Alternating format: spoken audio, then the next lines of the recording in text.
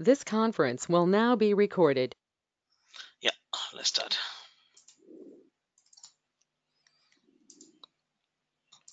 Last క్లాస్లో ఎక్కడ వరకు చూసారా ఐడియా ఉందా? లాస్ట్ క్లాస్లో నేను రిసోర్స్ మేనేజర్ క్రియేట్ చేయడం చూడలేదు. లాస్ట్ క్లాస్ ఎక్కడ వరకు చూసాను? Azure resource groups. ఇది నేను వినలేదు ఈ లాస్ట్ 10 minutes. అంటే ఏంటి?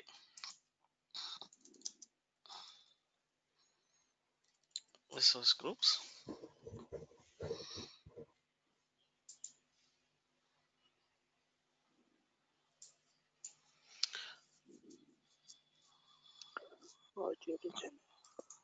ఏం చెప్తున్నాడంటే వీడు,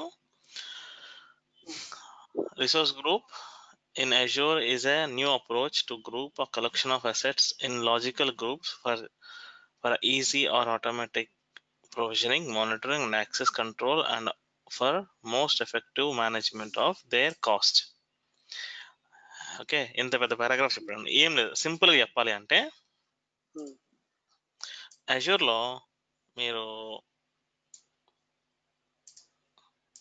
ఒక సర్వర్ డిప్లాయ్ చేశారు, ఒక స్టోరేజ్ అకౌంట్ డిప్లాయ్ చేశారు, ఒక ఐపీ అడ్రస్ రిక్వెస్ట్ చేసుకున్నారు, ఒక వెబ్సైట్ డిప్లాయ్ చేశారు, ఆ తర్వాత ఇంకోటి ఏదో అప్లికేషన్ డిప్లాయ్ చేశారు, సీక్వెల్ సర్వర్ ఒకటి డిప్లాయ్ చేశారు, ఆ తర్వాత ఇంకా కొన్ని టెస్ట్ సర్వర్లు మీరు డిప్లాయ్ చేసి పెట్టారు. ఓకే, ఇవన్నీ ఎక్కడెక్కడో డిప్లాయ్ చేశారు. ఎక్కడెక్కడ అంటే అందుకని ర్యాండమ్ ఎక్కడెక్కడో గీస్తున్నాను నేను. అంటే ఒకటి వచ్చేసరికి యుఎస్, ఇంకోటి వచ్చేసరికి west US,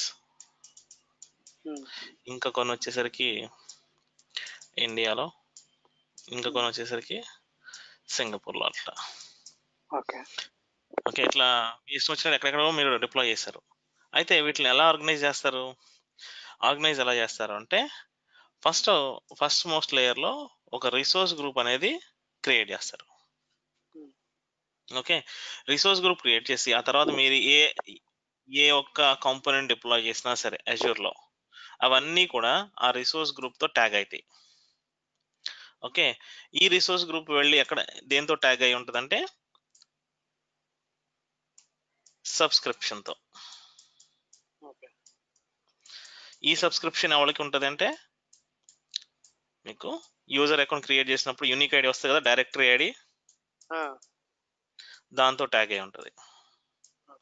so directory ID మీకు మెయిన్, దాని లోపల మీరు వాడుకోవడానికి సబ్స్క్రిప్షన్లో మీరు ఒక రిసోర్స్ గ్రూప్ క్రియేట్ చేసుకొని దాని లోపల పెట్టిన రిసోర్సెస్ అన్నీ కూడా రిసోర్స్ గ్రూప్ ఏం చేస్తుందంటే ఈ సబ్స్క్రిప్షన్లో బిల్లింగ్ యాడ్ చేస్తూ ఉంటుంది. ఈ మొత్తం వచ్చేసి రిసోర్స్ గ్రూప్స్ యుఎస్ లో కానీ వెస్ట్ యుఎస్ లో కానీ ఇండియాలో కానీ ఇవన్నీ రిసోర్సెస్. ఈ అవుటర్ లేయర్ రెడ్ కలర్ లో ఉంది, అదొకటే resource group. Okay okay okay, మొత్తం రిసోర్స్ గ్రూప్ లో ఇవన్నీ క్రియేట్ చేస్తాం అనమాట. రిసోర్స్ గ్రూప్ లో ఇవన్నీ క్రియేట్ చేయొచ్చు. ఎట్లా అంటే గో టు పోర్టల్. ఓకేనా, ఇక్కడ రిసోర్స్ గ్రూప్స్ అని ఉంది. ఓకే, రిసోర్స్ గ్రూప్స్ లోకి వెళ్ళి add resource group. Resource group కి బెనిఫిట్ ఏంటంటే మీరు ఈ రిసోర్స్ గ్రూప్ కూడా ఒక కాంపోనెంటే కదా అజూర్ లోపల. This is first component, and ఇంకేమైనా ఉంటే second, third, fourth up to 1000 ఏదో ఒకటి ఒక్కొక్క కాంపోనెంట్ కి ఒక్కొక్క నెంబర్ ఇచ్చుకుంటే ఫస్ట్ కాంపోనెంట్ వచ్చేసరికి మీకు రిసోర్స్ గ్రూప్. ఇది లొకేషన్ స్పెసిఫిక్ అంటూ ఏమీ ఉండదు.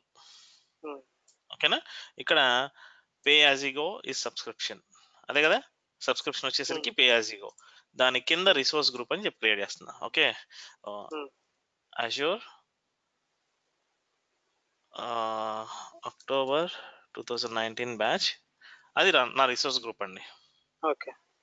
ఓకే, రిసోర్స్ గ్రూప్ ఎక్కడ క్రియేట్ చేస్తున్నా నేను? ఈస్ట్ యుఎస్ లో క్రియేట్ చేస్తున్నా. నెక్స్ట్, ట్యాగ్స్ అంటే ఏంటంటే పర్పస్ ట్రైనింగ్. ఓకే,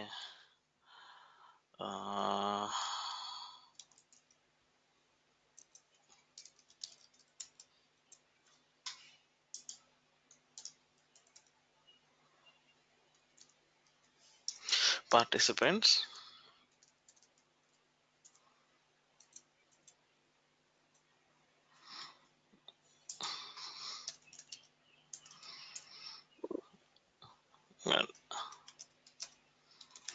ఓకేనా. జస్ట్ ట్యాగ్స్ అనేది ఏంటంటే మీకు just logical identification, tags meaning ఏం లేదు, అందుకని నేను ఏది పడితే అది రాశాను అక్కడ. ఓకేనా. అలా కాకుండా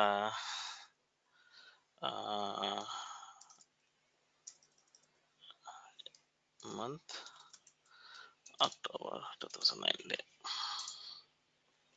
నెక్స్ట్ క్రియేట్, మీరు ఏమన్నా ఇచ్చుకోవచ్చు ట్యాగింగ్ లో, అది మీరు ఎలా వాడుకుంటారు అనేది మీ మీ డే టు డే యూసేజ్ పైన డిపెండ్ అయి ఉంటుంది. ఓకేనా. సో రిసోర్స్ గ్రూప్ క్రియేట్ చేసాము అక్టోబర్ 2019. ఆ తర్వాత ఎక్కడ క్రియేట్ చేసాము రిసోర్స్ గ్రూప్ ని? ఈస్ట్ యుఎస్ లో. ఓకేనా. రిసోర్స్ గ్రూప్ క్రియేట్ చేశాను, పేరేంటిది? Azure October 2019. ఎక్కడ క్రియేట్ చేశాను? ఈస్ట్ యుఎస్ లో. ఓకే. అంటే ఈ రిసోర్స్ గ్రూప్ ఈస్ట్ యుఎస్ లో క్రియేట్ చేశా, బట్ ఇప్పుడు నేను సర్వర్ వచ్చేసరికి ఇండియాలో డిప్లాయ్ చేయాలనుకుంటున్నా. వర్క్ అవుతుందా వర్క్ అవ్వదా? First question. వర్క్ అయింది కదా, ఈ రిసోర్స్ గ్రూప్ లో అవన్నీ డిప్లాయ్ చేస్తుంటే అవును, రిసోర్స్ గ్రూప్ నేను ఈస్ట్ యుఎస్ లో క్రియేట్ చేశా. ఇప్పుడు నేను సర్వర్ ని ఇండియాలో డిప్లాయ్ చేద్దాం అనుకుంటున్నా, ఈ రిసోర్స్ గ్రూప్ కిందే డిప్లాయ్ చేయాలనుకుంటున్నా. ఓకే. ఇక్కడ ఒక రిసోర్స్ గ్రూప్ వచ్చేసి కలెక్షన్ ఆఫ్ కాంపోనెంట్స్ కదా, అందువల్ల వర్క్ అయ్యింది. ఓకేదా, అంటే వర్క్ అవుద్ది అనే విషయం కరెక్టే, కానీ కలెక్షన్ ఆఫ్ కాంపోనెంట్స్ అనేది కూడా కరెక్టే. కాకపోతే ఇక్కడ దీని లాజిక్ ఏంటంటే రిసోర్స్ గ్రూప్ అనేది లొకేషన్ కి కన్స్టెంట్ కాదు, మీరు ఎక్కడైనా క్రియేట్ చేసుకోవచ్చు రిసోర్స్ గ్రూప్ అనేది. దానికి వేరే రిసోర్సెస్ కానీ వేరే లొకేషన్స్ కానీ ఎటువంటి సంబంధం లేదు. ఓకేనా, అర్థమైనా చెప్పింది? అయితే లొకేషన్ వచ్చేసి కన్సిడరబుల్ కాదనమాట. అంటే ఇది లిమిటేషన్ కాదు. ఇప్పుడు రిసోర్స్ గ్రూప్ మనం యుఎస్ లో క్రియేట్ చేసాం అనుకోండి, ఆ రిసోర్స్ గ్రూప్ కింద కెనడాలో ఉన్న సర్వర్లు కూడా ట్యాగ్ చేయొచ్చు. ఓకే. ఆ తర్వాత ఆ రిసోర్స్ గ్రూప్ కింద ఇండియాలో ఉన్న సర్వర్లు కూడా ట్యాగ్ చేయొచ్చు. ఓకే. అంటే అట్లన్నిటిని మీరు ఎక్కడ సర్వర్ డిప్లాయ్ చేసినా సరే అవన్నీ కూడా under resource group Azure October 2019 కిందే వస్తాయి. ఓకేనా, అదొకటి గుర్తుపెట్టుకోండి. రెండవది అసలు మనకి ఏ లొకేషన్స్ ఉన్నాయి? What do you mean by location? Location అంటే ఏంటి ఇక్కడ మరి? లొకేషన్ అంటే పర్టికులర్ ఏరియా.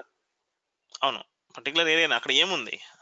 అక్కడ అజ్యూర్ లో మనం పర్టికులర్ ఏరియా అనుకుంటున్నాం, కరెక్టే. అక్కడ వాడికి ఏం సెటప్ చేసి పెట్టున్నాడు? అర్థం కాలేదా? అంటే అదే లొకేషన్ అంటే అదే అర్థం కాలేదు. ఏరియానే కదా లొకేషన్ అంటే, దానికి ఏరియానే. కాకపోతే ఆ ఏరియాలో ఏమున్నాయి? అజ్యూర్ కి సంబంధించి ఏం పెట్టాడు వాడు? కాంపోనెంట్స్, మొత్తం కాంపోనెంట్స్ పెట్టాడు. అయితే అట్లా కాదు, అజ్యూర్ లొకేషన్స్ అని కొట్టాం అనుకోండి. ఓకే, అజ్యూర్ రీజియన్స్ అన్నా అజ్యూర్ లొకేషన్స్ అన్నా ఒకటే. ఓకే, అజ్యూర్ రీజియన్స్, ఇవన్నీ రీజియన్స్ ఇక్కడ.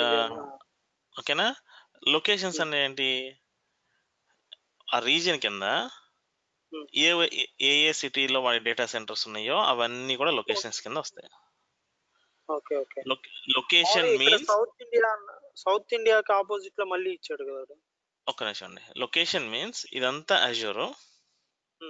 ఓకే, అజ్యూర్ లో నేనేం చేశాను, యుఎస్ లో ఒక డేటా సెంటర్ పెట్టా. యుఎస్ లో ఈస్ట్ యుఎస్ అని చెప్పన్నా. ఈస్ట్ యుఎస్ లో డేటా సెంటర్ అంటే ఇక్కడ ఏమొస్తుంది అంటే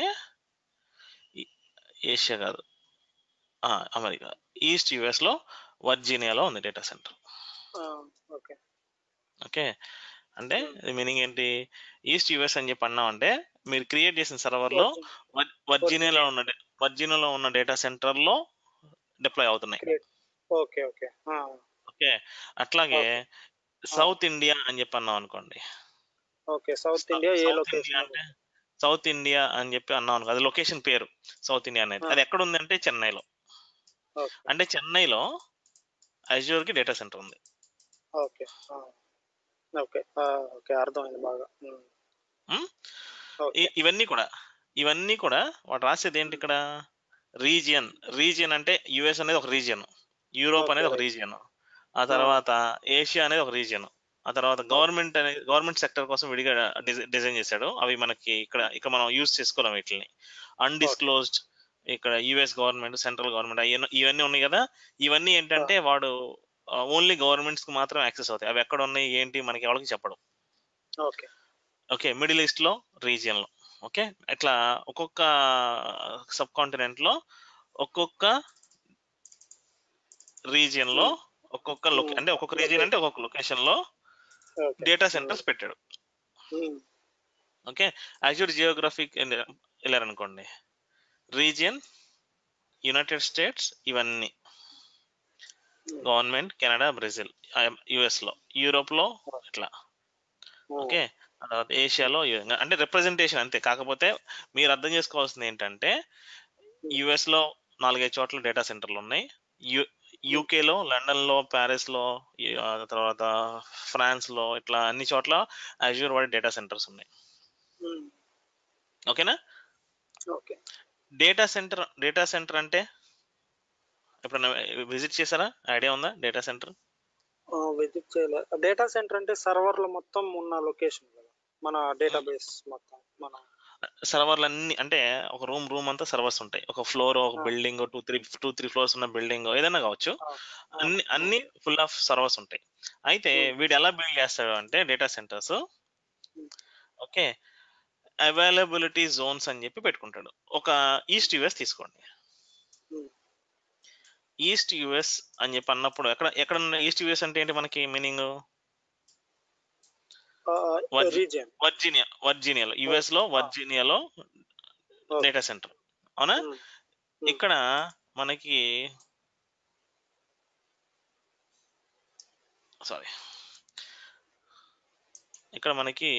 వర్జీనియాలో 3 బిల్డింగ్లు ఉంటాయండి.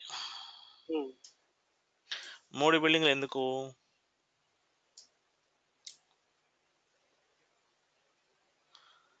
Okay, building 1, building 2, building 3, 3 building లో కూడా డేటా సర్వర్లు ఉంటాయి. 3 బిల్డింగ్ లో కూడా నెట్వర్క్ స్విచ్లు ఉంటాయి. 3 బిల్డింగ్ లో ఫైర్ వాల్స్, స్టోరేజ్, ఎవ్రీథింగ్ ఉంటుంది. ఈ మూడిట్లని కలిపి వీడు ఒక రీజియన్ అంటాడు. రీజియన్ ఏంటిది? East US is the region. Location ఏంటి? East US is the region, location is west Virginia. West వర్జీనియాలో ఆ సిటీలో ఏదో ఒక కార్నర్ లో 3 సెపరేట్ బిల్డింగ్లు ఉన్నాయి. లేదంటారా, అదే సిటీలో 3 డిఫరెంట్ ప్లేసెస్ లో 3 బిల్డింగ్లు ఉన్నాయి. ఓకే, అది ఎక్కడ ఏంటి అనేది వీడు ఎక్కడ మెన్షన్ చేయడు. సరేనా? అయితే దాన్ని ఇక్కడ మనకి ఎలా చూపిస్తారంటే బిల్డింగ్ 1, బిల్డింగ్ 2, బిల్డింగ్ 3 అని చెప్పి నేను ఇక్కడ ఉంటున్నా. ఓకే, ఇట్లా జస్ట్ పిక్చర్ లో. అజ్యూర్ లోకి వెళ్ళి ఎక్కడ చూడాలి అంటే గో టు వర్చువల్ మెషిన్స్. మా వర్చువల్ మెషిన్స్కి వెళ్ళి మనం ఏదైనా వర్చువల్ మెషిన్ యాడ్ చేస్తున్నాం అంటే క్రియేట్ చేద్దాం అని చెప్పి అనుకుంటున్నాం. ఇంకా వర్చువల్ మెషిన్స్ ఏం క్రియేట్ చేయనండి ఇప్పుడు, జస్ట్ మీకు దాని మీనింగ్ చెప్పడానికి. ఓకే, ఇక్కడ అవైలబిలిటీ ఆప్షన్స్ అని చెప్పి ఉంది. అవైలబిలిటీ ఆప్షన్స్, అవైలబిలిటీ జోన్ అని వచ్చింది. జోన్ డిజేబుల్ అయి ఉంది. ఏషియాలో జోన్ లేదు అంటే ఒకటే బిల్డింగ్. ఎక్కడైతే జోన్ డిజేబుల్ అయి ఉంటుందో అక్కడ ఒకటే బిల్డింగ్, గుర్తుపెట్టుకోండి. ఈస్ట్ యుఎస్ సెలెక్ట్ చేశా. ఈస్ట్ యుఎస్ సెలెక్ట్ చేసినప్పుడు జోన్ ఎనేబుల్ అయింది. జోన్ సెలెక్ట్ చేసిన తర్వాత మీరు కిందకు వస్తే జోన్ 1, 2, 3 అంటే జోన్ 1 సెలెక్ట్ చేశారు అనుకోండి. ఇప్పుడు మీరు ఏదైతే వర్చువల్ మెషిన్ క్రియేట్ చేద్దాం అనుకుంటున్నారో డెమో సర్వర్ 1, అది వచ్చేసరికి ఇక్కడ డిప్లాయ్ అవుతుంది. రమాకాంత్ ఫోన్ చేశారు. ఒక్క నిమిషం. యా రమాకాంత్,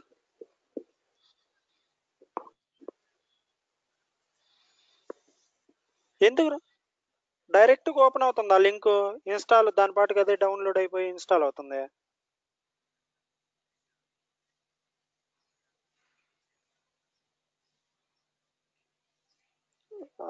అట్లాగంటుందా?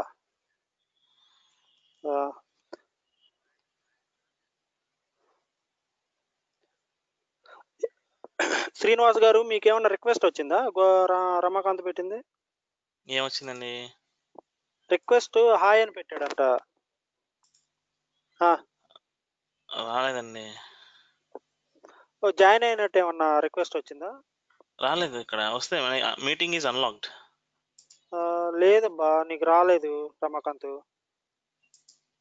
నువ్వు ప్రాపర్ గా లాగిన్ అవ్వలేదు. అది అక్కడ మీకు కనపడుతుంది కదా రమేష్ గారు, మీకు కూడా కనపడుతుంది అది. ఒక్కసారి లేకపోతే నీ డౌట్ శ్రీనివాస్ కాల్ చేసి నీ డౌట్ చెప్పు, ఆయన సొల్యూషన్ ఇస్తాడు. ఒకసారి శ్రీనివాస్ సరే ఒక్కసారి అది చూడైతే నీ సైడ్ నుంచా. సరే అయితే సరే కంటిన్యూ చేయండి. ఓకే, ఆయన సింపుల్ గా కనెక్ట్ అవడమే. అక్కడ మనం చేయాల్సింది ఏమన్నా ఆటోమేటిక్ గా చిన్న ప్లగ్ ఇన్ డౌన్లోడ్ అవుతుంది, అదే లాగిన్ అయిపోతుంది. అవును, అంతే, ఇంకేం లేదు అసలు. ఇది కొంచెం వీడియో క్లారిటీ ఉంది. ప్లస్ వెబ్ఎక్స్ లో పైన మన పార్టిసిపెంట్ లిస్ట్ అంతా వస్తుంది, ఎవరు జాయిన్ అవుతున్నారు, ఎవరు వెళ్ళిపోతున్నారు, అవన్నీ వస్తున్నాయి. అందుకోసం అని చెప్పి నేను దీంట్లో ట్రై చేద్దాం అని చెప్పి చేశాను. ఓకేనా? ఇది అయితే 14 days కదంటండి. ఇదండి 14 days అని మెసేజ్ వస్తుంది. దీనికా? పర్లేదు, ఏం కాదు. తర్వాత మళ్ళీ నేను ఇంకోటి క్రియేట్ చేస్తాను, మీకు షేర్ చేస్తాను వాట్సాప్ లో, మనకి ఇబ్బంది ఉంది. సరే, ఓకేనా? అయితే ఇప్పుడు మనం క్రియేట్ చేసే సర్వర్ ఈస్ట్ యుఎస్ లోనే అవైలబిలిటీ జోన్స్ తీసుకున్నాం అనుకోండి, 1 అని సెలెక్ట్ చేస్తే అది వెళ్ళి ఆ బిల్డింగ్ 1 లో మీకు డిప్లాయ్ అవుతుంది. ఓకేనా? మరి దీని అవైలబిలిటీ జోన్ అంటే ఏంటి? మరి AZ అని చెప్పి రాస్తున్నా, ఏవి జోన్ లేదంటే అవైలబిలిటీ జోన్ అంటే ఏంటి? అంటే గుర్తుపెట్టుకోండి, Azure availability Jones. Availability Jones అంటే ఏంటంటే, availability zones is high availability offering that protects your applications and data from data center failures అని చెప్పి ఇదిగోండి, ఇదంతా చదువుకుంటా పోవాలి. ఓకేనా? ఇంత చదివితే అర్థమయ్యేది ఏంటంటే అక్కడ మ్యాటర్ ఏం లేదు. ఇక్కడ మీరు కొన్ని సర్వర్లు బిల్డ్ చేశారు. ఓకేనా? ఈ బిల్డింగ్ పవర్ ఫెయిలియర్ వచ్చి పోయింది, లేదంటే ఏదన్నా ఏమంటారు న్యాచురల్ కెలమిటీస్ వల్ల డిమాలిష్ అయిపోయింది. అయినా సరే ఇక్కడ మీరు ఒక్కలే కాదు కదా, ఈ ఈస్ట్ యుఎస్ లో సర్వర్ డిప్లాయ్ చేసింది మనం ఒక్కలమే కాదు, across the globe multiple customers, millions of customers use చేస్తున్నారు. కాబట్టి వాళ్ళు కూడా వాళ్ళ సర్వర్లు పెట్టుకుంటారు అక్కడ. మరి వాటికి ప్రొటెక్షన్ ఎట్లాగా? ఇప్పుడు సర్వర్ ఒక ఫిజికల్ గా ఒక బిల్డింగ్ అంతా వానిష్ అయిపోయింది అంటే మీ సర్వర్లు పోయినాయి, మీ డేటా పోయింది, మీ బిజినెస్ పోయింది, అంతా పోయింది. అవునా? అజూర్ వాడు ఏం చేస్తాడంటే దీనికి మధ్యలో వాడు ఓన్ గా ఈ 3 బిల్డింగ్లకి కనెక్టివిటీ బాగా పెట్టుకుంటాడు. బ్యాక్ ఎండ్ లో పెట్టుకొని ఇక్కడ ఏవైతే సర్వర్లు ఉన్నాయో అవన్నీ ఇక్కడికి రెప్లికేట్ చేసి పెట్టుకుంటాడు, ఇక్కడ కూడా రెప్లికేట్ చేసి పెట్టుకుంటాడు. Meaning in case if this goes bad, మనం ఇక్కడ నుంచి కూడా బిజినెస్ రన్ చేసుకోవచ్చు. ఓకే, సో అదే అక్కడ ఏమంటున్నాడంటే availability Jones is a high availability offering. High availability అంటే 100% కాదు, మాక్సిమం చేతనైనంత వరకు. హై అవైలబిలిటీ మీనింగ్ ఏంటంటే చేతనైనంత వరకు డౌన్ కాకుండా చూసుకుంటది, అంతే. 100% అప్ అయి ఉంటది, లేదంటే 0 డౌన్ టైమ్ అని చెప్పి ప్రామిస్ చేయడు అక్కడ. అందుకని ఇక్కడ చూసారా 99.99 VM అప్ టైమ్ SLA అని చెప్పి రాశాడు ఇక్కడ. అవునా? 100% రాయలే ఇక్కడ. హై అవైలబిలిటీ అని ఓడి పెట్టాడు అంటే మీనింగ్ ఏంటంటే అప్ టైం గురించి చదువు. అప్ టైం 99 అంటే అప్ టైమ్ SLA క్యాలిక్యులేటర్ అని చెప్పి ఒక వెబ్సైట్ ఉంటుంది. అప్ టైం అంటే ఏంటంటే 99.99 మీనింగ్ ఏంటి అంటే సంవత్సరంలో ఎప్పుడైనా సరే 52 నిమిషాలు లేదంటే 53 నిమిషాల వరకు మీ సర్వర్ డౌన్ అయిపోయినా, మీ సర్వీసెస్ డౌన్ అయిపోయినా, మీ వెబ్సైట్ డౌన్ అయిపోయినా మీరు వాటిని అడగడానికి ఎటువంటి ఏమంటారు ఇది లేదు. ఎలా చెప్పొచ్చు అంటే మీరు అజూర్ పైన కంప్లైంట్ చేయడానికి కూడా మీకు ఇది లేదు. ఎందుకంటే మీరు SLAకి అగ్రి అయ్యే మీరు సర్వర్స్ లేదంటే సర్వీసెస్ వాడుకుంటున్నారు. ఓకే. ఓకే, అది డైలీ 8.6 సెకండ్స్ కావచ్చు, వీక్లీ 1 నిమిషం కావచ్చు, నెలకు ఒక 4 నిమిషాలు అని చెప్తున్నాడు కదా. అలా కాదు, over the period of 1 year 1 గంట వరకు మీ సర్వర్లు డౌన్ అయినా కానీ మీరు వాటిపైన కేసు వేయడానికి కుదరదు. ఎందుకంటే అదే ఎస్ఎల్ఏ, మీరు దానికి అగ్రి అయ్యే వాడుకుంటున్నారు. అదేనా? ఓకే, అర్థమైంది. సో ఇక్కడ అవైలబిలిటీ జోన్స్ ఎందుకు పెట్టాడు అంటే, ఇక్కడ ఉన్న సర్వర్లన్నీ కూడా ఏ సర్వర్లనే కాదు, ఏ కాంపోనెంట్ అయినా సరే ఇక్కడ కూడా రెప్లికేట్ అవుతుంది, ఇక్కడ ఉన్నాయి కూడా ఇక్కడికి రెప్లికేట్ అవుతుంది.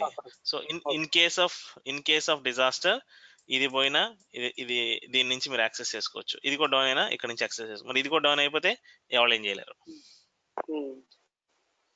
ఓకేనా? అయితే ఇది ఒక రీజియన్ లో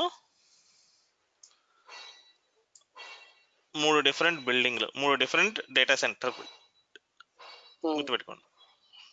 ఇలా అన్ని చోట్ల పెట్టాడా ఇట్లాగే సెటప్ అంటే నో.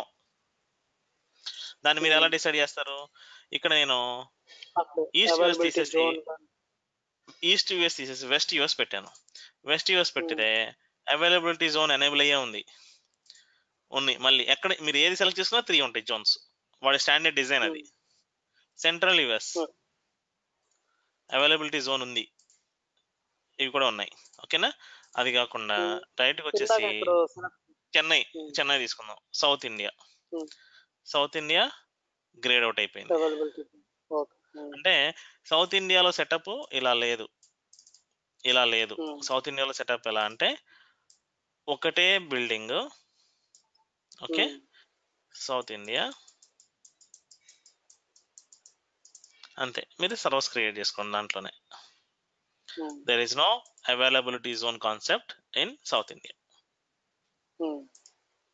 ఇంతవరకు అర్థమైందా ఈ రెండింటికి డిఫరెన్స్? అర్థమైందండి.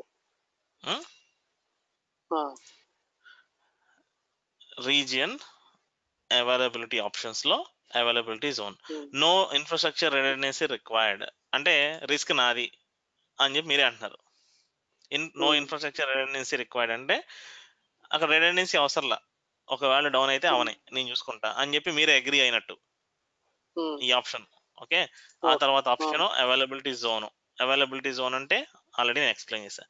అవైలబిలిటీ సెట్ అనే దాని గురించి మనం తర్వాత విడిగా ఒకసారి మనం లోడ్ బ్యాలెన్సర్ అవి టెస్ట్ చేసేటప్పుడు మీకు దాని గురించి ఎక్స్ప్లెయిన్ చేస్తాం. ఓకేనా? అవైలబిలిటీ సెట్ అనేది. సో మనం ఏం వర్చువల్ మెషిన్ గురించి ఏం ఎక్స్ప్లెయిన్ చేయట్లా. అజూర్ లో వాడి డేటా సెంటర్స్, వాడి రీజియన్స్, అవైలబిలిటీ జోన్స్ చూసారా? జోన్ 1 రెండు ఇంటర్ కనెక్ట్ అయి ఉంటాయి, జోన్ 2 ఇంటర్ కనెక్ట్, జోన్ 3 అవన్నీ కూడా ఒకదానికొకటి ఇంటర్ కనెక్ట్ అయి ఉన్నాయి. Separate power, separate network, separate cooling. ఓకేనా? ఏ లొకేషన్ లో ఉన్నాయి services supported by region? US లో 4 రీజియన్స్, యూరోప్ లో 4 రీజియన్స్. ఇట్లా ప్రతి ఒక్క చోట మీకు సైడ్ స్క్రాల్ చేస్తే ప్రతి ఒక్క చోట ఏషియాలో 2 రీజియన్స్, మిగతా ఎక్కడ కూడా మీకు ఇది లేదు. ఈయన ఇంకా లాగిన్ అవ్వలేదండి. సరే, ఆయనకి ఏదో ఇష్యూ ఉన్నట్టుంది. ఓకేనా? ఇంతవరకు క్లియరా మీకు? క్లియర్. ఆ తర్వాత Azure లో ఫస్ట్ స్టెప్ ఏంటి? ఫస్ట్ స్టెప్ అకౌంట్ క్రియేట్ చేసుకోండి. సెకండ్ స్టెప్ సబ్స్క్రిప్షన్ యాడ్ చేసుకోండి. థర్డ్ స్టెప్ వచ్చేసరికి రిసోర్స్ గ్రూప్ క్రియేట్ చేసుకోండి. What is 4? Virtual network create చేయడం.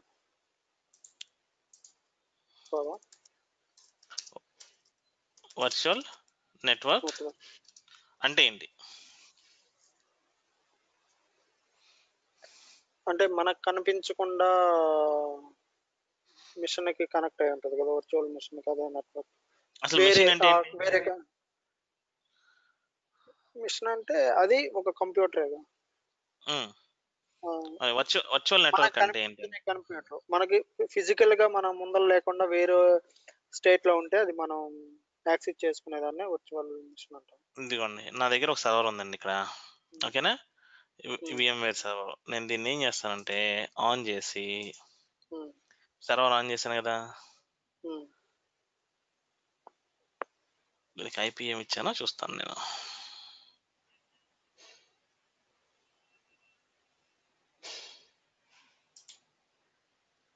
Open console, server on ready, insert.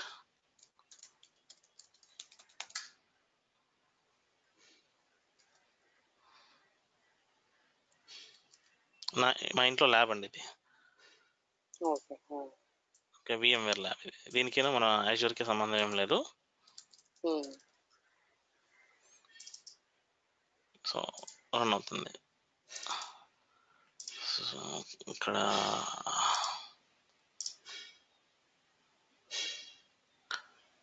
VM network VLAN 10. Okay, done.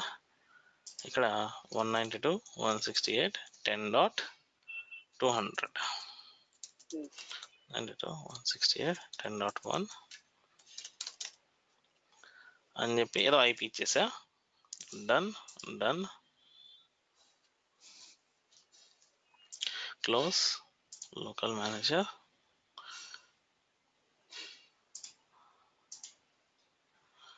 Done. Close. So మీరు customer, మీకేం చెప్పానంటే okay, server name Windows 2019.IBM లేదంటే maverick.com అని చెప్పి ఇచ్చా.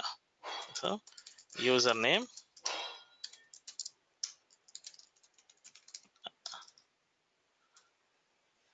అడ్మినిస్ట్రేటర్, పాస్వర్డ్ వచ్చేసరికి అని చెప్పి ఇచ్చా. మీరు యాక్సెస్ చేయగలరా? మీరు అక్కడి నుంచి యాక్సెస్ చేయలేరు, ఎందుకంటే మీరు ఇది ఓవర్ పబ్లిక్ ఐపీ యాక్సెస్ కాదు, ఎందుకంటే నాది ఇంటర్నల్ కాబట్టి. సో నేను దీన్ని తీసుకొని ఇదే కస్టమర్, నేను ఆఫీస్లో ఉన్నా, ఎవరు నన్ను సర్వర్ అడిగితే నేను సర్వర్ బిల్డ్ చేశాను వాళ్ళకి ఇస్తాను అంతే, సింపుల్గా. వాళ్ళకి ఈ డీటెయిల్స్ అన్ని మెయిల్ చేస్తాను, వాళ్ళు సింపుల్గా కనెక్ట్ అవ్వడానికి ట్రై చేస్తే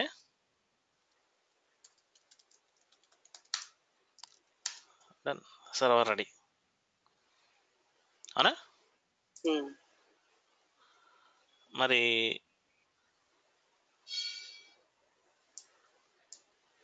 దీనికి మన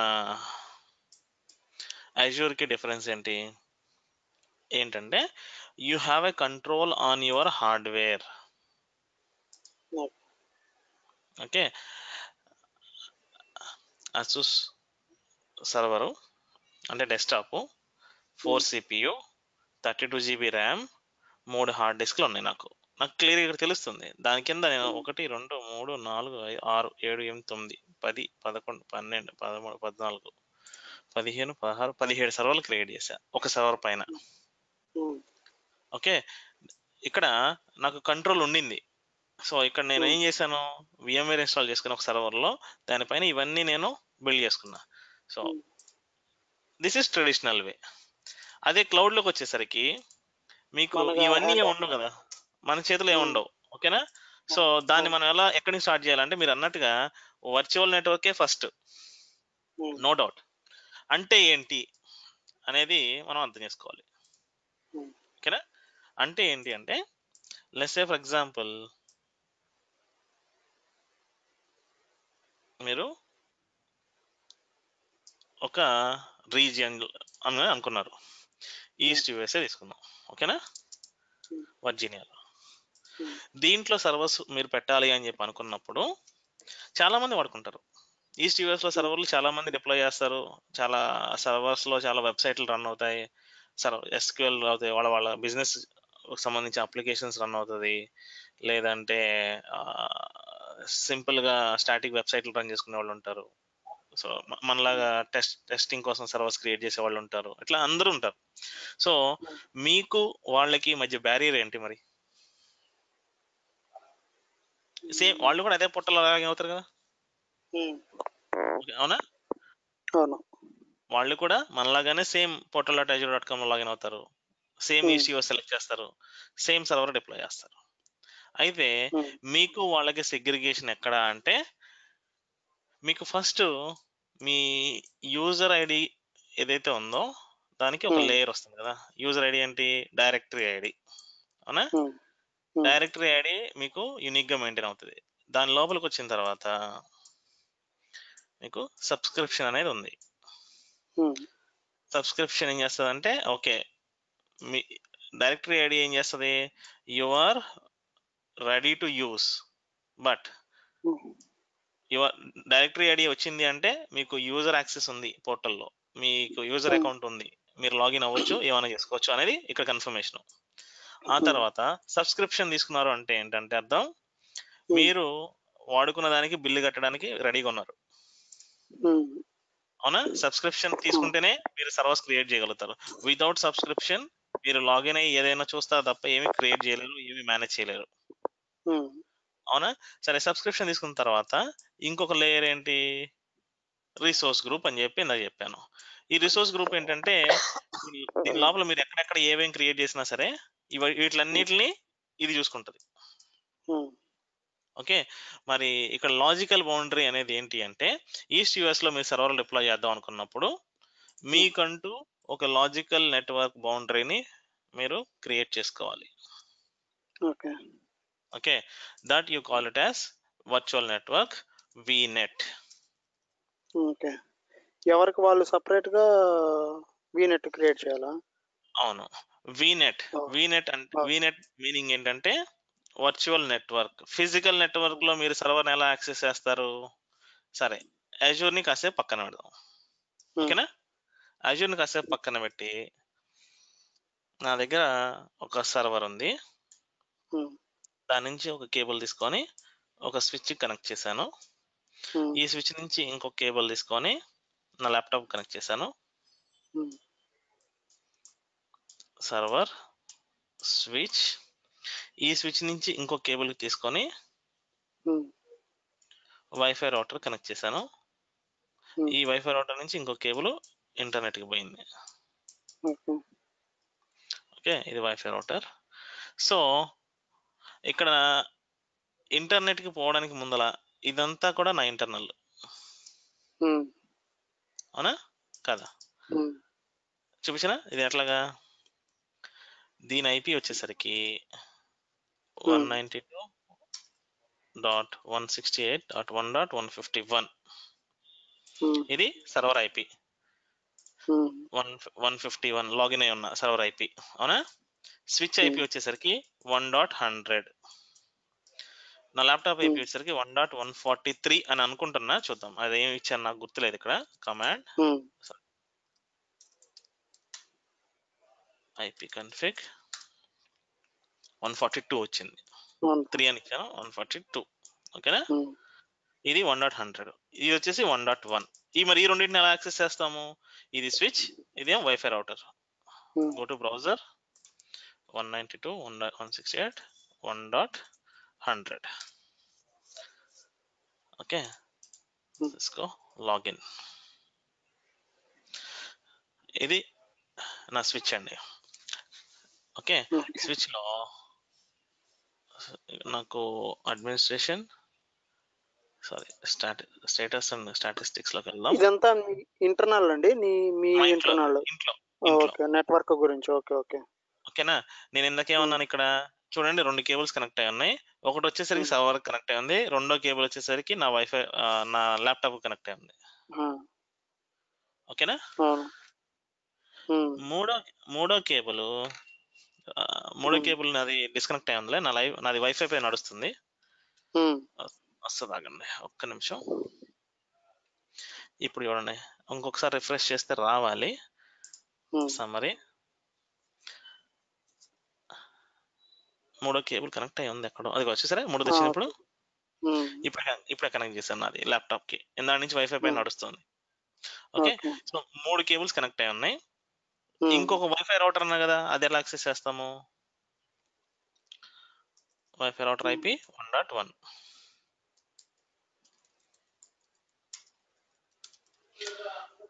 ఓకే, బట్ వైఫై రౌటర్ నుంచి ఇది పబ్లిక్ ఐపీ ఇంటర్నెట్కి పోవడానికి. అంటే ఎలా చెప్పొచ్చు అంటే, జూమ్ చేస్తాను, జాగ్రత్తగా గమనించండి. ఇక్కడ వైఫై రౌటర్ ఉంది కదా, ఇక్కడ వైఫై రౌటర్ ఇది. నా వైఫై రౌటర్ ఏం చేస్తుంది, ఇది నాకు ఇంటర్నెట్ వాడు ఇచ్చిన ఐపీ.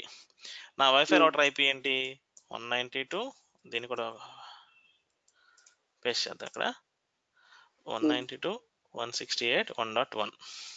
ఓకేనా. ఈ వైఫై రౌటర్ నుంచి నాకు ఇంట్లో టీవీ కనెక్ట్ చేసుకోవచ్చు, మొబైల్ కనెక్ట్ చేసుకోవచ్చు, అలాగే నా స్విచ్కి వస్తుంది కేబుల్ ఒకటి, స్విచ్ నుంచి నా స్విచ్ నుంచి ల్యాప్టాప్ వచ్చింది, ల్యాప్టాప్లో ఇంటర్నెట్ వస్తుంది. ఆ తర్వాత స్విచ్ నుంచి సర్వర్కి వెళ్ళింది, సర్వర్ లోపల వర్చువల్ మిషన్స్ ఉన్నాయి. అవునా, వర్చువల్ మిషన్ ఏదండి, ఇది ఒక వర్చువల్ మిషన్ అన్నాను. అవునా, ఈ వర్చువల్ మిషన్ లో లాగిన్ అయ్యా అనుకోండి, దాని లోపల కూడా ఇంటర్నెట్ రావాలి. అవునా కదా, మన లాజిక్ ప్రకారం. లాగిన్ అయ్యి లోపల గూగుల్ ఓపెన్ చేసి చూద్దాం. అంటే ఇట్లా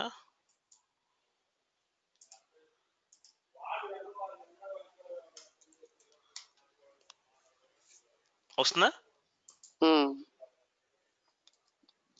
లోపల, సర్వర్ లోపల. ఓకేనా.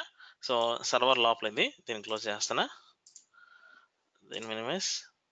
మరి ఇక్కడికి వచ్చేసినట్లయితే దీని లోపల కూడా ఇంటర్నెట్ వస్తుంది. సో ఇక్కడ నుంచి ఈ సర్వర్ నుంచి, ల్యాప్టాప్ నుంచి, స్విచ్ నుంచి, నా వైఫై రౌటర్, టీవీ నుంచి, ఇవన్నీ కూడా ఇక్కడికి వచ్చి అన్ని కూడా 1.1 దగ్గరికి రావాల్సిందే. 1.1 దగ్గరికి వస్తే 1.1 ఏం చేస్తుంది, ఈ ఐపీకి ఇస్తుంది. ఈ ఐపీ ఏం చేస్తుంది, ఇంటర్నెట్కి పోయి ఇంటర్నెట్కి పోయి యూట్యూబ్ అంటే యూట్యూబ్ సర్వర్కి పోతుంది, గూగుల్ అంటే గూగుల్ సర్వర్కి పోతుంది, ఎక్కడ కావాలంటే అక్కడికి పోతుంది. ఓకే, మెయిన్ వచ్చేసి ఇంటర్నెట్. ఇది ఈ ఐపీకి గల డిఫరెన్స్ ఏంటి మీరు చెప్పగలరా? ఇక్కడ మీకు ఆల్రెడీ మొన్న అడిగాను, ఫస్ట్ లో చెప్పా, what is public IP, what is private IP. గుర్తుందా, మర్చిపోయారా? గుర్తుంది. ఓకే, ఇప్పుడు ఇది ఎక్కడి నుంచి స్టార్ట్ మనకి అంటే ఈ 161 అనేది పబ్లిక్ ఐపీ అడ్రస్.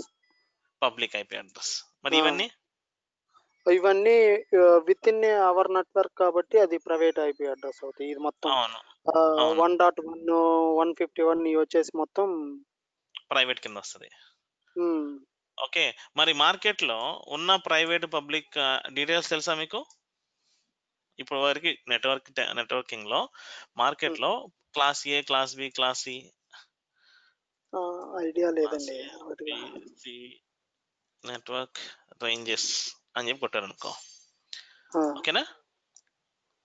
మీ స్క్రీన్ కనపట్టాల, అదేంటి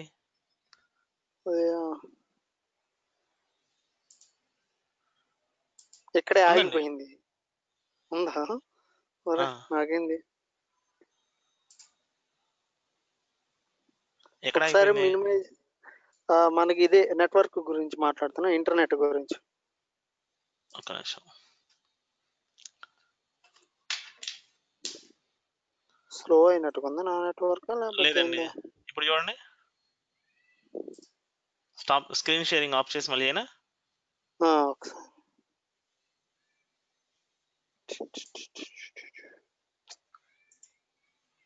ఇప్పుడు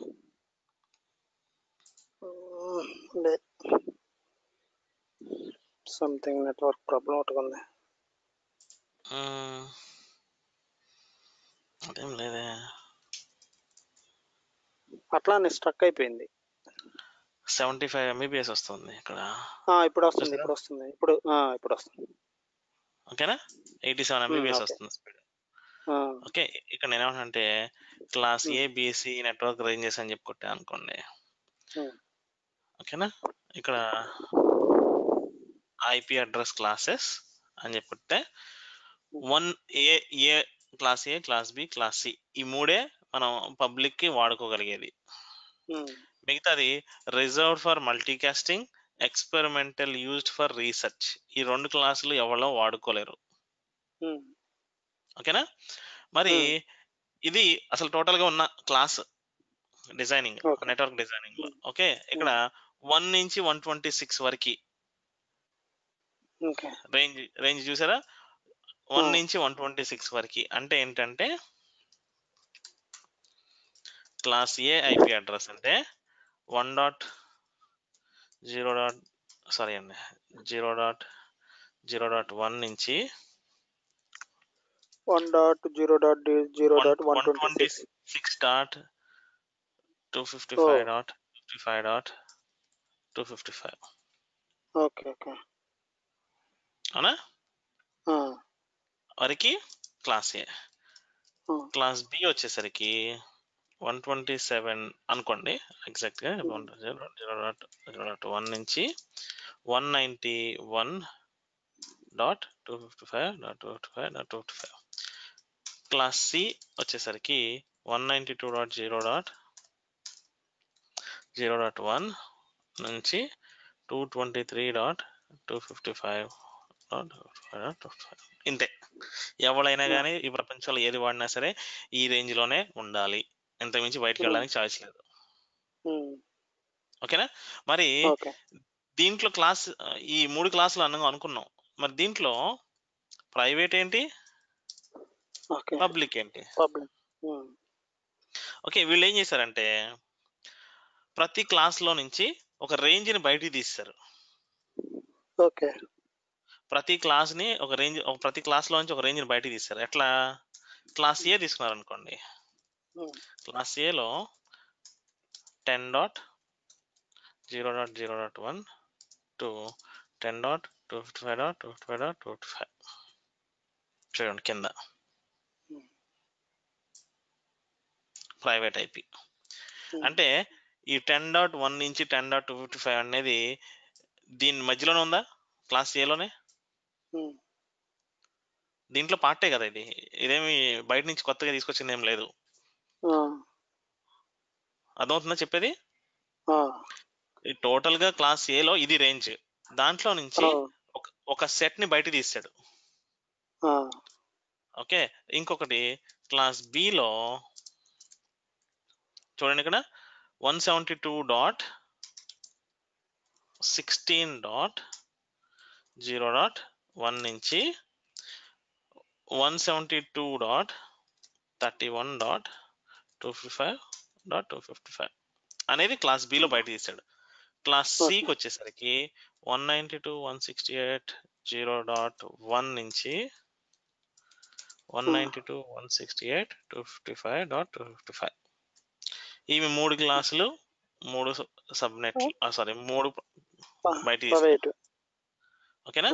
అంటే క్లాస్ సిలో నుంచి కొంత బయట తీసాడు, క్లాస్ బిలో నుంచి కొంత బయట తీసాడు, క్లాస్ ఏలో నుంచి కొంత బయట తీసాడు. వీటిలన్నింటిని ఏమన్నాడంటే ప్రైవేట్ రేంజెస్. ఈ ఐపీ రేంజ్లు కాకుండా మిగతా ఏ ఐపీ రేంజ్ అయినా సరే పబ్లికే. ఓకే, అంటే క్లాస్ ఏలో పబ్లిక్ ఐపీకి ఒక ఎగ్జాంపుల్ చెప్పండి, క్లాస్ బిలో పబ్లిక్ ఐపీకి ఒక ఎగ్జాంపుల్ చెప్పండి. ఓకే అండి. హాయ్ శ్రీనివాస్. హలో గోపాల్. మీకు నాయిస్ ఎప్పుడైనా స్టార్ట్ చేసాము కొంత, అంటే ఎంతసేపు అయిందండి మనకి? నేను టైమింగ్ అది చూడలేదు, మేబీ ఒక 30-40 మినిట్స్ అయ్యండి వచ్చండి. 40 మినిట్స్ అయింది. పర్లేదండి, మళ్ళీ నేను రికార్డ్ చేసి వింటాను. ఏం కాదు, మీరు రికార్డింగ్ ఉంది కదా, నేను అప్లోడ్ చేస్తాను మీకు, దాంట్లో నుంచి మీరు ఒకసారి వినండి. థియరీయే ఎక్కువ, నేనేం ప్రాక్టికల్ చెప్పాలా, థియరీ కాన్సెప్ట్స్ చెప్తున్నా. ఓకేనా? రమాకాంత్ ఉన్నాడు. రమాకాంత్ కి ఏదో ఇంటర్నెట్ ఇష్యూ ఉన్నట్టుందండి. బెంగళూరులో ఇంటర్నెట్ ఇష్యూ ఉందంట, కనెక్ట్ అవ్వలేకపోయాడు. సరేలే, సరేనా? అయితే సార్ ఇదిగోండి, పింగ్ google.co.in 172.217. ఇది ఐపీ .co.in కి. అది ఎక్కడ, ఏ రేంజ్ అండి ఇది? అవును, ఇక్కడ వచ్చేసి 10.0.0.1 ఉంది కదా, ఇక్కడ 10.255 అంటే ఆల్మోస్ట్ కంప్లీట్ ఇచ్చేసాడు కదా క్లాస్ ఏలో. క్లాస్ ఏలో అంటే దీన్ని ఎట్లా చెప్తామంటే ప్రైవేట్ కి big enterprise companies, medium mid range companies, home or office. Okay, small. Public IP address అంటే ఇంకా క్లాస్ ఏలో నుంచి తీయటానికి లేదు కదా, ఆల్మోస్ట్ మొత్తం ఇచ్చేసాడు కదా. లేదు, 1 నుంచి 9 వరకు ఖాళీయే. లేదు, 1 నుంచి ఇప్పుడు ఇక్కడ 1 నుంచి 9 వరకు తీసుకోవాలా, మళ్ళీ 11 ఓకే నుంచి 11, 12, 13, 14 అప్ టు 126 అంతా క్లాస్ ఏలో ఉండిపోయింది. దాంట్లో నుంచి కొంతే బయట తీసింది. ఓకే ఓకే అంటే 10 నుంచి అంటే ఇంకా 126 యాడ్ ఉంది 11 ఉంది కదా 10 డాట్ 11 ఎక్కడ ఉంది? ఇక్కడ 10 డాట్ నేను లాస్ట్ డిజిట్ మారలా ఇంకా. ఓకే ఇక్కడ 11 అయితే అప్పుడు మీరు అనుకోవాలి. ఓకే ఓకే అర్థం కదా? అర్థమైంది. ఓకేనా? ఇప్పుడు అంటే నేనేం నేను చేశాను ఇక్కడ, అంటుంది ఏంటంటే అర్థమైంది మీ క్వశ్చన్ నాకు. ఇది 11 వెళ్ళిపోయింది, ఇంకా 126 ఎక్కడ ఉంది, అంతా వాడేసుకున్నట్టే కదా అంటున్నారు. లేదు, లాస్ట్ డిజిట్ నే చూసుకోండి మీరు. లాస్ట్ డిజిట్ ఓకే 0 నుంచి 1 నుంచి ఫస్ట్ ఇది మారుతుంది, తర్వాత ఇది మారుతుంది, తర్వాత ఇది మారుతుంది, లాస్ట్ కి ఇది మారుతుంది. అంటే ఎట్లా రాసి చూపించిన ఒకసారి. ఒకసారి 2 డిజిట్స్ వేస్తే ఇదిగోండి, సరిపోతుంది. 1.0.0.1 నుంచి 1.255.255.255 వరకు. ఆ తర్వాత 2.0.0.1 స్టార్ట్ అవుతుంది. ఆ తర్వాత 2.255.255.255 వరకు పోతుంది.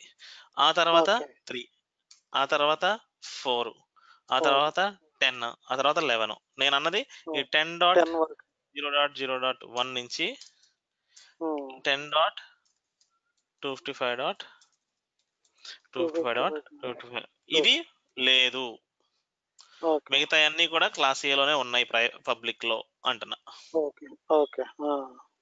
అర్థమైంది ఇప్పుడు? మిగతాది కూడా అంతే. ఓకే, అయితే మరి క్లాస్ ఏలో పబ్లిక్ ఐపీ అడ్రస్ ఒక రేంజ్ ఏంటి, క్లాస్ బిలో ఒకటి ఎగ్జాంపుల్ చూద్దాం అన్నట్టుగా నేను ఏం చేశానంటే google.co.in అని చెప్పి పింగ్ చేస్తే అది ఐపీ అడ్రస్ చూసారా 1.163కి పోతుంది. 172.217 అనేది ఒకసారి రేంజ్ చూడండి. 172 అనేది ఈ రెండిట్లకి మధ్యలో ఉంది, అంటే class B. Class below public IP address ఇది. ఓకే, ఆ తర్వాత amazon.in 54 వచ్చింది. ఓకే, 54 అంటే క్లాస్ ఏ, అది పబ్లిక్ అయిపోయింది కదా 54 అంటే. అవును, ఓకే ఓకేనా. పింగ్ 3 మరి చూసారు, ఇది ఇన్స్టాగ్రామ్. 3 అంటే ప్రైవేట్ లేదు, 10 అంటేనే ప్రైవేట్. 10 నుంచి 10, 3 అంటే పబ్లిక్. Okay right. ఓకే గుర్తుపెట్టుకోండి బాగా, అందుకనే డీటెయిల్ గా ఎక్స్ప్లెయిన్ చేస్తున్నా. ఓకే రైట్, అర్థమైంది. మీరు గూగుల్లో ట్రై చేసిన ఎగ్జాంపుల్స్ దొరకవు. ఓకే రైట్, అర్థమైంది బాగా. ఓకే, telegraph.co.uk 52 ఇది కూడా క్లాస్ ఏలోనే వస్తుంది. ఓకే, google.com 172.217 అనేది కూడా ఇది ఇక్కడదే. నాకు ఏదన్నా క్లాస్ సిలో ఒకటి వస్తుందేమో అని చూస్తున్నా.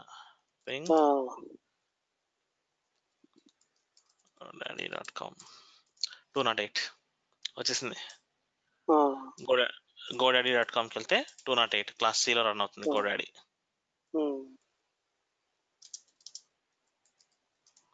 ఇట్లా ప్రతి వెబ్సైట్ కూడా పబ్లిక్ ఐపీతోనే రన్ అవుతుంది. అది ఏదో ఒక క్లాసుకు సంబంధించిన పబ్లిక్ ఐపీ అయి ఉండాలి. ప్రైవేట్ ఐపీ ఏది కూడా మీరు గూగుల్లో పింగ్ చేసినప్పుడు రాదు. ఓకేనా, ఇవి ఈ రేంజ్ లో ఉన్న ఐపీలు ఎక్కడా కూడా మీరు చూడలేరు బయట గూగుల్లో. అవునా? అసలు నా సర్వర్ ఐపీ ఏంటి, నా ఇంటర్నెట్ ఐపీ ఏదో చూపించాను కదా ఇందాక, నా ఇంటర్నెట్ ఐపీ ఏంటిది 172.194. అంటే ఇక్కడ వచ్చేస్తే go to hear 172.194 class below ఉంది. అవునా? ఏది క్లాస్ బిలో ఉంది? నా ఇంటర్నెట్ ప్రొవైడర్ కూడా నాకు ఇచ్చిన ఐపీ 172.194 అనేది క్లాస్ బిలోనే వచ్చింది నాకు. ఆ విధంగా ఇంతవరకు ఏమన్నా డౌట్లు ఉన్నాయా? డౌట్ లేవు, బాగా అర్థమైంది. గోపాల్ మీకు ఏమన్నా ఏమంటారు, ఉన్నారా గోపాల్? ఉన్నాను శ్రీనివాస్. లేదు, నేను మళ్ళీ చూసాను ఫస్ట్, ఎందుకంటే మధ్యలో ఇది ఈ కాన్సెప్ట్ ఐపీ కాన్సెప్ట్ కదా, అంత కరెక్ట్ గా అస్సలు ఏం ఐడియా లేదా మీకు? ఏం లేదా, ఈ కాన్సెప్ట్ ఏం ఐడియా లేదు. మళ్ళీ నేను రమేష్ దగ్గర చెప్పించుకుంటాను సార్. ఇబ్బంది ఏం లేదండి, వీడియో ఒకసారి చూస్తే మీకు ఈజీగా అర్థం అవుతుంది. నేను ఏమి ఎక్కడికి వెళ్ళి హై ఫండ్ ఏమి ఎక్స్ప్లెయిన్ చేయాల మీకు. ఓకేనా? Okay okay okay. సరే అండి, అయితే బ్యాక్ టు అజ్యూర్ అండి. Okay Ramesh, back to Azure వస్తే చెప్పండి. వీనెట్ అనేది దేనికి అంటే, you want to define your private IP boundary, not public. Private ఐపీకి మీరు బౌండరీ ఇచ్చుకోవాలి అని అనుకుంటే మీరు ఆ వీనెట్ ని డిఫైన్ చేస్తే మీకు ఫర్ ఎగ్జాంపుల్ 10.0.0.1 అని చెప్పి ఇచ్చాను. 1 నుంచి 10.1.255.255 వరకు నేను డిఫైన్ చేస్తాను అని చెప్పి, ఈ రేంజ్ ఎలా డిఫైన్ చేస్తాం ఏంటి అనేది మళ్ళీ చూపిస్తాను మీకు. ఓకేనా? అయితే ఇది శ్రీనివాస్ అనే నా అకౌంట్తో నేను లాగిన్ అయ్యి నేను క్రియేట్ చేసుకున్నా, సేమ్ ఈస్ట్ యూఎస్ లో. ఓకే, రమేష్ అని చెప్పి మీరు మళ్ళీ లాగిన్ అయ్యి సేమ్ ఈస్ట్ యూఎస్ లో మళ్ళీ మీరు 10 ఇచ్చుకోవచ్చు, ఎందుకంటే ఇది నా ప్రైవేట్. ఎవరో ఎంతమంది ఇచ్చుకోవచ్చు. ఓకే, దానికి ఏం లిమిటేషన్ లేదు, ఎందుకంటే ఇది నా బౌండరీ. నా ఇంటర్నల్ గా నేను నా వీనెట్ లోపల నేను ఇచ్చుకునేది. కాదు కూడదు అంటారా, ఇది తీసేసి నాకు ఇష్టం అనుకుంటే 192.168.0.1 నుంచి 192.168.255.255 వరకు ఇచ్చుకుంటాను. ఇది కూడా వర్క్ అవుతుంది. ఓకే, ఏదైనా ప్రైవేట్ రేంజ్. నేను మీకు 3 ప్రైవేట్ రేంజ్లు చెప్పాను. ఈ మూడిట్ని మీరు అజూర్ లో వాడుకోవచ్చు. ఎక్కడ వాడుకోవచ్చు? వీనెట్ లోపల. వీనెట్ లోపల మాత్రమే, గుర్తుపెట్టుకోండి. ఓకే, వీనెట్ అనేది మీకు లాజికల్ బౌండరీ, దాని లోపల మాత్రమే మీరు ఈ ప్రైవేట్ వాడగలరు. మరి బయట సంగతి ఏంటి? వీనెట్ లోపల నుంచి బయటికి రావాలి అంటే మీకు ఒక పబ్లిక్ ఐపీ అన్నా కావాలి, లేదంటే ఒక ఫైర్ వాల్ అన్నా కావాలి, లేదంటే ఓకే సంథింగ్, ఇంకా మీరు ఏదన్నా సెక్యూర్ ఎన్విరాన్మెంట్ బిల్డ్ చేయాలంటే విపిఎన్ అన్నా కావాలి, వర్చువల్ ప్రైవేట్ నెట్వర్క్ సెటప్ అన్నా, గేట్వే, వర్చువల్. ఓకే, ఇలాంటి కాంపోనెంట్స్ పెట్టుకోవాలి ఇక్కడ. అసలు ఇవి ఎందుకు ఏంటి అనేవి తర్వాత చూద్దాం. ఓకే, వీటి గురించి నెక్స్ట్ కమింగ్ క్లాసెస్ లో చూద్దాం. ఇవి కాదు మనకి ఇంపార్టెంట్. సో ఫస్ట్ వీనెట్ అనేది ఏంటంటే, మీకు అజూర్ లో ఒక రీజియన్ లో మీ ఒక ప్రాజెక్ట్ కి సంబంధించి ఒక 10 సర్వర్లో 20 సర్వర్లో పెట్టుకోవాలనుకున్నప్పుడు మీరు ఆ సర్వర్లు అన్నిటిని ఒక ఆర్గనైజ్డ్ వేలో పెట్టి, ఒక ఆర్గనైజ్డ్ వేలో ఐపీస్ అసైన్ చేసుకొని మేనేజ్ చేయడానికి క్రియేట్ చేసే first layer of Azure is vignette. ఓకేనా? అయితే దాన్ని ఎలా క్రియేట్ చేస్తారు? సింపుల్. ఇక్కడ మీరు క్రియేట్ చేయడానికి ఏముంది, ఇక్కడికి వచ్చేసి మీరు go to virtual networks,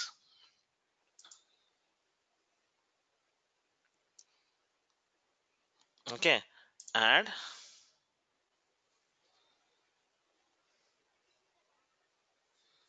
screen కనపడుతుందిగా? కనపడుతుంది. Azure October 2019 vignette 1. ఓకేనా? నేమ్ అంతే, జస్ట్ లాజికల్ గా. అలా కాకుండా అక్టోబర్ 19 అనేది మనకు ఆల్రెడీ తెలుసు కాబట్టి ఈస్ట్ యుఎస్ ప్రొడక్షన్ వీనెట్ 1. ఓకేనా? ఈస్ట్ యుఎస్ లో ప్రొడక్షన్ సర్వర్స్ పెట్టుకోవడానికి ఒక వీనెట్ క్రియేట్ చేస్తాను. దానికి ఐపీ రేంజ్ ఏమొచ్చు? 10.0.0.0/16 అని ఇచ్చా.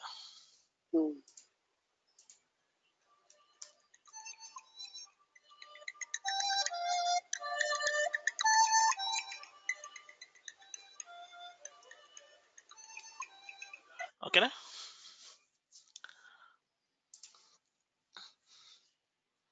Hello,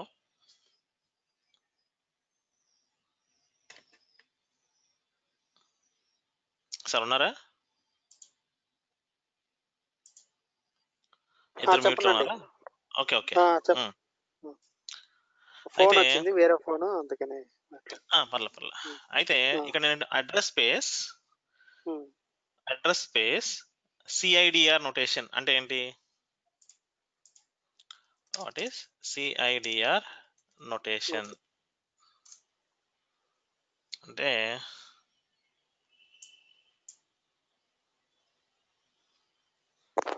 classless inter domain routing notation.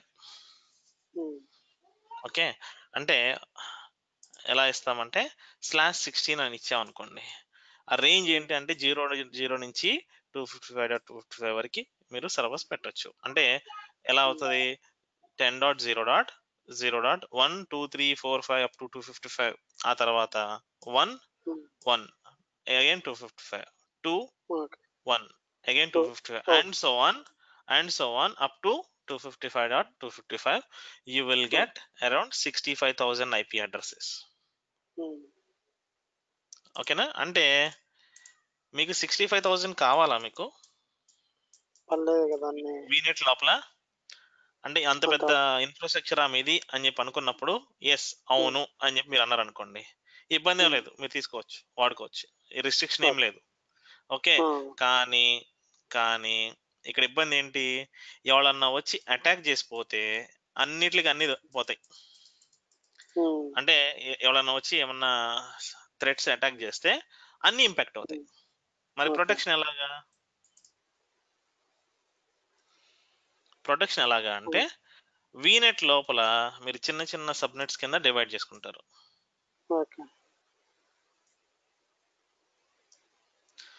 Subnets కింద డివైడ్ చేసుకొని, ఇప్పుడు నేను వీనెట్ కి ఎంత ఇచ్చానండి ఐపీ రేంజ్? 10.0.0.0 to 10./16 అని ఇచ్చాను అనుకోండి. /16 అంటే మీకు ప్రాక్టీస్ చేస్తూ ఉంటే అర్థమైపోతుంది. /16 అని ఇచ్చా. ఇక్కడ ఏం చేస్తానంటే 10.0.1.0/24 అని ఇస్తా. ఓకే, అది దాంట్లో పార్టేనా? అది విడిగా ఐపీ రేంజా? దాంట్లో పార్టేగా. /24 అవునా కదా? అర్థం అవట్లేదా? అంటే ఇక్కడ 16 ఇచ్చాం కదా, అక్కడ 24 ఇచ్చాం కదా. అవును, అదే చూపిస్తాను. 10.0.3.0/24 అని ఇస్తా కదా. ఓకే, మీకు కాలేజీలో మనం చదువుకున్నప్పుడు ఎప్పుడన్నా 3 టైర్ ఆర్కిటెక్చర్ గుర్తుందా? ఏంటిది? Web layer, application layer, database layer అని. దేనికి అది? అంటే ఒక్కొక్క లేయర్ కి ఒక్కొక్క అంటే డివిజన్స్ లెక్కన. అంటే అప్లికేషన్ లేయర్ లో ఇవి ఉంటాయి, ఈ కాంపోనెంట్స్, డేటాబేస్ లో ఈ కాంపోనెంట్స్, అట్లా. అవునా? సో ఇక్కడ నేనేం చేస్తానంటే 3 సబ్నెట్లు ఎందుకు క్రియేట్ చేశానంటే web servers, application servers, database servers అని చెప్పి నాకు 3 డిఫరెంట్ కేటగిరీ ఆఫ్ సర్వర్స్ ఉన్నాయి అనుకుందాం. ఓకేనా? మరి దీన్ని ఎందుకు ఇట్లా అని చెప్పి నేను ఒకసారి క్లియర్ చేసేసి ఇంకోసారి క్లియర్ గా ఇంకో పిక్చర్ అయినా మీకు ఇదే ఓకేనా సార్? అర్థమవుతుందా మీకు? ఆయన పేరేంటి? గోపాల్ గారికి. గోపాల్. హలో గోపాల్. ఆయన మ్యూట్ లో ఉన్నారులే, పర్లేదు. Vignette east US production vignette 1 అవునా? దీనికి ఐపీ రేంజ్ ఏమి ఇచ్చాను? 10.0.0.0/24 అంటే ఏంటి? 10.0.0.1 నుంచి 10.0.255.255 వరకు వాడుకోవచ్చు అనేది మీనింగ్. అయితే నేనేం చేశానంటే, బాబు అట్లా కాదు, నేను ఒక సబ్నెట్ క్రియేట్ చేశాను, ఇంకొక సబ్నెట్ క్రియేట్ చేశాను, ఇంకొక సబ్నెట్ క్రియేట్ చేశాను. 3 డిఫరెంట్ సబ్నెట్లు ఎందుకు క్రియేట్ చేశాను అంటే నా రిక్వైర్మెంట్ ఉండింది 3 టైర్ ఆర్కిటెక్చర్ అప్లికేషన్ డెవలప్మెంట్ కి. ఓకే, సో ఇక్కడ నేనేం చేస్తాను, వెబ్ subnet 10.0.1.0/24 అంటే మీనింగ్ ఏంటంటే 10.0.1.1 టు 10.0.1.255 వరకు దీంట్లో ఉంటాయి. అదవుతుందా? దీన్ని ఎలా క్రియేట్ చేయాలి చూద్దాం. So I go to portal, production, under subscription, resource group, mandatory. A location లో క్రియేట్ చేస్తున్నారు? వీనెట్ అనేది ఈస్ట్ యుఎస్ లోనే. ఓకే, వీనెట్ అనేది ఈస్ట్ యుఎస్ లోనే, ఇది మర్చిపోకండి మళ్ళీ. ఆ తర్వాత ఇక్కడ east US _prod_ hyphen vnet1 hyphen web hyphen subnet1 web subnet. అంతేనా? అంటే సేమ్ నోటేషనే, దానికి ముందల కొంచెం స్టాండర్డ్ నోటేషన్స్ ఇస్తున్నా. 10.0.1.0/24 అన్నప్పుడు ఇది సబ్నెట్ ఐపీ అడ్రస్ సబ్నెట్ కి సంబంధించింది. అంటే దీంట్లో పార్టే. అట్లా కాకుండా నేను ఇక్కడ కళ్ళు మూసుకొని 10.2.0.0/24 అని ఇచ్చాను అనుకో, తీసుకోదు. అదే చూసారా, your subnet is not contained with in the address space for virtual network 10.0.0.16. అది సబ్నెట్ అనేది వీనెట్ కి లోపలే ఉండాలి, దాని బయట రేంజ్ లో ఉండకూడదు. గుర్తుపెట్టుకోండి. సో 0.1/24 అంటే అది దాంట్లో సబ్సెట్ కాబట్టి మీకు 255 ఐపీస్ వస్తాయి, 256 ఐపీస్ వస్తాయి. DDoS ప్రొటెక్షన్ అనేది ఏంటంటే వీడి ఇచ్చే ఫస్ట్ లేయర్ ఆఫ్ ప్రొటెక్షన్. దీని గురించి మళ్ళీ నేను ఎక్స్ప్లెయిన్ చేస్తాను.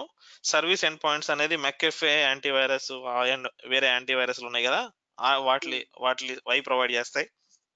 ఫైర్ వాల్ అనేది మీకు సెక్యూరిటీ ప్రొవైడ్ చేస్తుంది. ఈ మూడిట్ల గురించి మనం తర్వాత డిస్కస్ చేద్దాం. ఓకేనా? Now let me create vignette.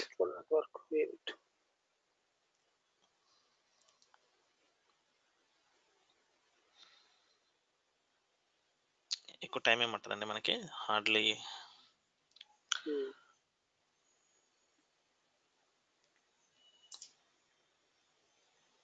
Okay. So రెండో దాన్ని ఏమిస్తానంటే యాప్ సర్వర్స్, సారీ దాని బదులు టైప్ చేయడం ఈజీ అండి.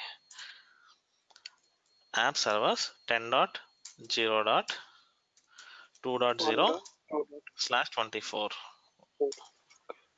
మళ్ళీ 1 వాడలేదు, 1 ఆల్రెడీ వాడేసారు, ఇంకా వాడలేరు తర్వాత. ఇంకా మీరు మీ కంపెనీలో మీరు ఎంతకాలం అయితే ఉంటారో అప్పటి వరకు ఈ రేంజ్ లో మళ్ళీ వాడలేరు ఇంకో చోట ఎక్కడ.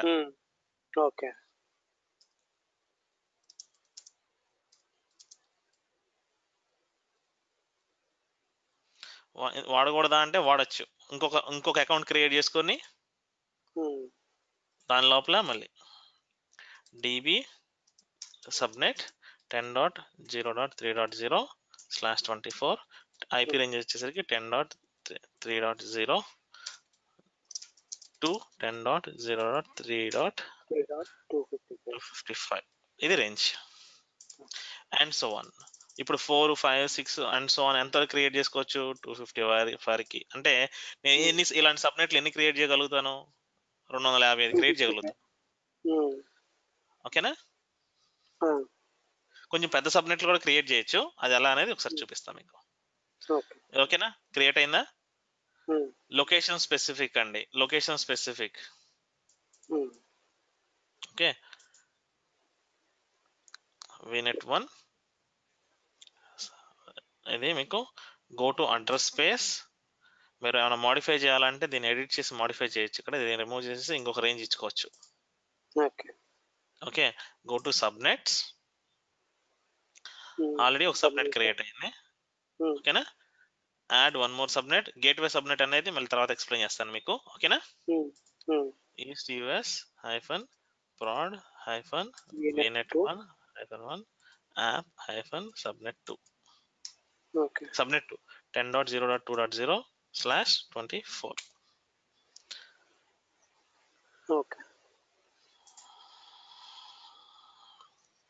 ఇంకో subnet east us -prod -vnet1 web sub 3 db db అనేది subnet 3 10.0.3.0/24. అక్కడ నెట్వర్క్ సెక్యూరిటీ అసైన్ చేయలేదా ఇప్పుడేం? నెట్వర్క్ సెక్యూరిటీ గ్రూప్ ఏం లేదు కదండి. ఎక్కడ అక్కడ సబ్నెట్ అని క్లిక్ చేయంలోనే ఇక్కడ వస్తుంది కదా అది. నెట్వర్క్ సెక్యూరిటీ గ్రూప్ ఏం లేవు, రౌట్ టేబుల్ ఏం లేదు, ఎండ్ పాయింట్స్ ఏ ఉన్నాయి. ఓకే, ఎండ్ పాయింట్స్ అంటే ఎక్కడ కనెక్ట్ అవ్వాలి అనేది. ఓకేనా, సబ్నెట్ డెలిగేషన్, ఈ సబ్నెట్ మీరు దేనికి వాడదాం అనుకుంటున్నారో దీంట్లో ఇక్కడ మెన్షన్ చేయొచ్చు అవన్నీ. ఓకే, ఈ విధంగా మీరు సబ్నెట్స్ క్రియేట్ చేసుకోవచ్చు. ఓకే, ఎందుకు అసలు సబ్నెట్ ఇలా ఎందుకు క్రియేట్ చేయాలి అంటే, చిన్న సినారియో ఏంటంటే, వెబ్ సర్వర్లో దీంట్లో ఒక సర్వర్ పెట్టామనుకోండి, 2-3 సర్వర్లు ఉన్నాయి ఇట్లా. ఈ 3 సర్వర్ని ఇంటర్నెట్ నుంచి ఎవరన్నా యాక్సెస్ చేస్తే డైరెక్ట్ గా ఈ 3 యాక్సెస్ అవ్వాలి. ఎందుకంటే వెబ్ సర్వర్లో వెబ్సైట్ రన్ అవుతూ ఉంటది కాబట్టి ఎవరన్నా బ్రౌజర్ ఓపెన్ చేసి వెబ్సైట్ యాక్సెస్ చేయగానే ఆ రిక్వెస్ట్ వచ్చి ఈ సర్వర్లకు వస్తుంది. సో ఈ సర్వర్లు ఎప్పుడు కూడా ఇంటర్నెట్ లో పింగ్ అవుతూ ఉండాలి. అంటే ఇన్ షార్ట్, ఈ సర్వర్లు అన్నిటికి 2 ఐపీలు ఉంటాయి. ఒక ఐపీ వచ్చేసరికి ఈ రేంజ్ లో ఐపీ, అవునా, ఇంకొక ఐపీ వచ్చేసరికి పబ్లిక్ ఐపీ. పబ్లిక్ ఐపీ ఎక్కడి నుంచి తెస్తారు? సర్వర్ క్రియేట్ చేసేటప్పుడు మీకు కావాలంటే యాడ్ చేసుకోవచ్చు పబ్లిక్ ఐపీని. ఓకేనా, ఇంతవరకు అర్థమైందా? ఇది రేపు పొద్దున టెస్టింగ్ రేపు చేద్దాము. ఆ తర్వాత ఈ వెబ్ సర్వర్లు అన్నీ కూడా బ్యాక్ ఎండ్ లో అప్లికేషన్ సర్వర్స్ తో మాట్లాడాలి. ఓకే, అంటే అప్లికేషన్ సర్వర్స్ ఎవరితో మాట్లాడాలి? వెబ్ సర్వర్ తో మాట్లాడాలి, వెనకమాల డీబీ సర్వర్ తో మాట్లాడాలి. అంతే తప్ప ఇంటర్నెట్ తో మాట్లాడడానికి వీల్లేదు. అందుకోసం అంటే వెబ్ లో పెట్టిన అన్ని ఇంటర్నెట్ లో మాట్లాడతాయి, యాప్ లో పెట్టిన ఏవి కూడా ఇంటర్నెట్ లో మాట్లాడవు. సో మరి దాన్ని ఎలా సెపరేట్ చేస్తాం? అందుకని ఇంకొక సబ్నెట్ క్రియేట్ చేసుకున్నాం దానికోసం. ఈ సబ్నెట్ లో ఉన్న సర్వర్లన్నీ కూడా ఇంటర్నెట్ లోకి పోతాయి. ఈ సబ్నెట్ లో ఉన్న సర్వర్లన్నీ కూడా ఈ రెండింటితో మాట్లాడతాయి ముందు వెనక. అదే డేటాబేస్కి వచ్చేసరికి డేటాబేస్ సర్వర్ లో అప్లికేషన్ తో తప్ప ప్రపంచంలో ఇంకెవరితోనూ మాట్లాడవు. ఇంకా సెక్యూర్ ఉండాలి, అవునా? అప్లికేషన్ సర్వర్ నుంచి ఏదైనా రిక్వెస్ట్ వస్తేనే ఈ సర్వర్లు రెస్పాండ్ అవుతాయి తప్ప ఇంకా వేట్లకి రెస్పాండ్ అవ్వవు. అంటే ఇది ఇంకా సెక్యూర్ ఎన్విరాన్మెంట్. సో దానికోసం ఇంకో సెపరేట్ సబ్నెట్. ఈ సబ్నెట్స్ క్రియేట్ చేసి మనం ఏం చేస్తాం, ఇక్కడ నుంచి ఎవరైనా యాక్సెస్ చేస్తున్నారు అనుకో, రూల్స్ అండ్ రెగ్యులేషన్స్ ఇక్కడ పెడతాం. రూల్స్ అండ్ రెగ్యులేషన్స్ ఇక్కడ ఏం పెడతాం? If server is in 3.0 you should not go directly. If server is on 2.0 you should not go directly అనేది ఇక్కడికి వచ్చి డేటా ఇక్కడ డ్రాప్ అయిపోతుంది. ఓకే, ఆ తర్వాత if server is on web subnet which is on 1 మీకు డైరెక్ట్ గా access అవుతుంది. ఆ కంట్రోల్స్ ఎలా పెట్టాలి, వాటికి ఎటువంటి చేంజెస్ చేయాలి, నెట్వర్క్ లో రౌటింగ్ ఎట్లా పంపించాలి, అవన్నీ కూడా ఒక్కొక్కటి నిదానంగా తర్వాత చూద్దాం. ఇక్కడ వరకు మీకు అర్థమైంది, ఓకే పర్లేదు అని అనుకుంటే మీరు ఆపేయమంటే ఇక్కడతో ఆపేస్తాను. లేదు కంటిన్యూ చేసి అర్థమైంది, ఇంకా రేపు కంటిన్యూ చేద్దాం. రమాకాంత్ కూడా వచ్చేస్తాడు కదా. అదే అండి. గోపాల్, మీకు ఏం అర్థం కాలేదా? మరి ఒకసారి మీరు చెప్తే దాన్ని బట్టి మనం మాట్లాడచ్చు. ఆల్మోస్ట్ వీడియో ఉంటే ఆల్మోస్ట్ వాళ్ళకి అర్థమైపోయిందండి. అంత మనం